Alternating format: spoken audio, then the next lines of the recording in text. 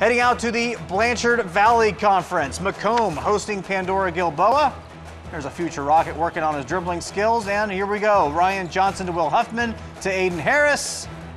After some trips around the rim, the bucket is good. 5-0 Pandora-Gilboa. After this shot, Dylan Crone step back three is good.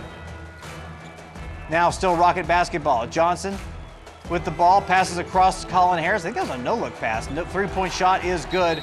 PG with an 8-0 lead, and yet you got to call a timeout. Now McComb's Grant Dishon with the rebound. Fast pass down court to Caden Sherrick, and McComb gets on the board.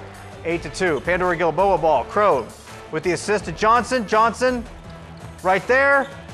High off the glass, around the rim, and in. Rockets up by 11. They win by 13 tonight. 55-42, the final.